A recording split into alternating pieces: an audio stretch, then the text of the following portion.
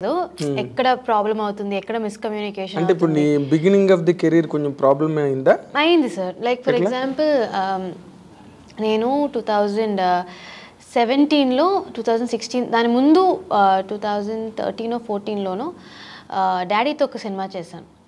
అది బయటికి రాలేదు ఆ సినిమా. డాడీ అందులో టీచర్, నేను స్టూడెంట్. ఒక గవర్నమెంట్ కాలేజ్లో జరిగే స్టోరీ లాగా ఒక యంగ్ స్టూడెంట్, నాకు ఒక పేరు యంగ్ స్టూడెంట్ అబ్బాయి. సో ఇట్లా ఒక story, very nice story on education.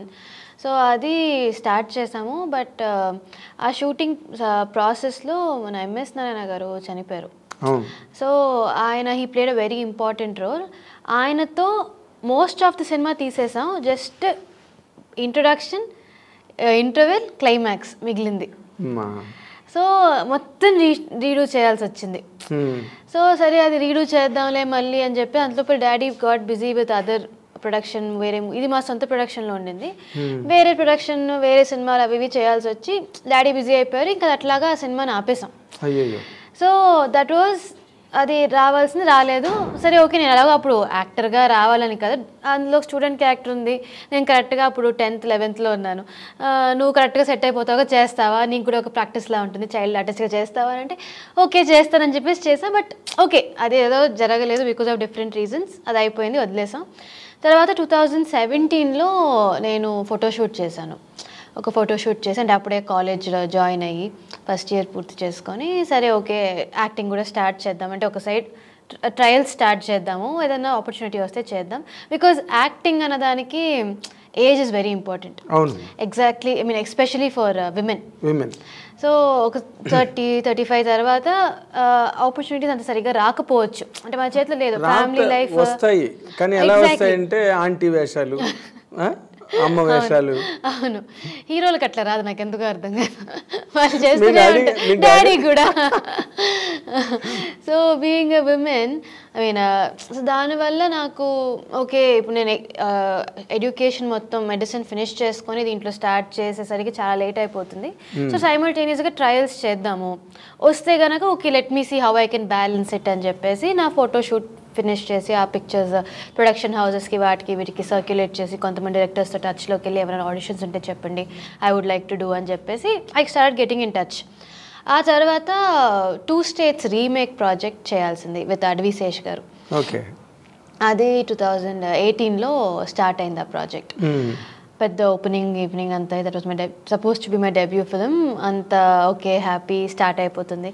కాలేజ్లో కూడా పర్మిషన్ తీసుకొని కొంచెం అటెండెన్స్ చూసుకోండి, ఒక ఫ్యూ మంత్స్ కొంచెం ఇర్రెగ్యులర్గా ఉంటాను అని వాళ్ళతో పర్మిషన్ తీసుకొని సో ఇట్లా అంతా స్టార్ట్ అయ్యి ఆ తర్వాత బికాజ్ ఆఫ్ వేరియస్ రీజన్స్ ఆ సినిమా ఆగిపోయింది. అది ఆగిపోయింది. సరే ఓకే కొంచెం బాధగా ఉండింది. బట్ అదే టైంలో నాకు ఇంకొక ప్రాజెక్ట్ తమిళ్లో కూడా ఓకే అయింది, విష్ణు విశాల్ గారితో.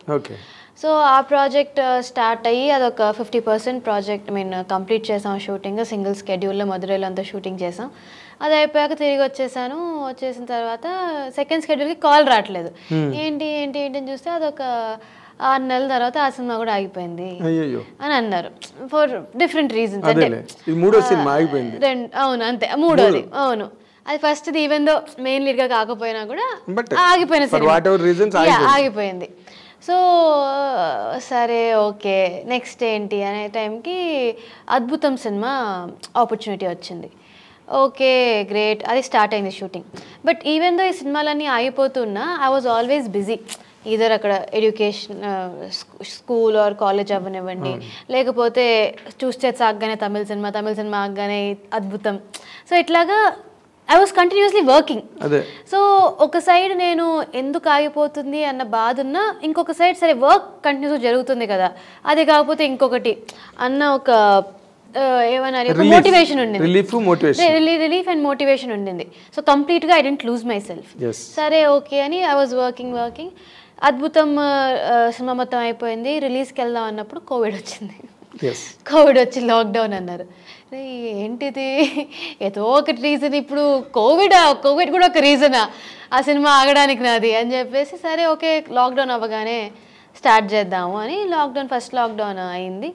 బట్ అద్భుతం అగైన్ న్యూ కమర్స్, నేను న్యూ కమర్, అప్పుడు తేజ న్యూ కమర్, ఇద్దరిది సపోజ్ టు బి డెబ్యూ. అప్పుడు డైరెక్టర్ గారు కూడా he's a pretty, it was a second film. So as good as first film, అంతే as good as a first film, కొత్త producers. So ఇంకా వాళ్ళు Covid lockdown తర్వాత భయపడ్డారు థియేట్రికల్గా వెళ్ళడానికి. ఇప్పుడు ఓటీటీగా అంటే ఫస్ట్ లాక్డౌన్ అవ్వగానే సెకండ్ లాక్డౌన్ వచ్చేటట్టుంది, ఇంకా అది నడుస్తుండింది కదా, థియేటర్స్కి ఎవరు వెళ్ళట్లేదు.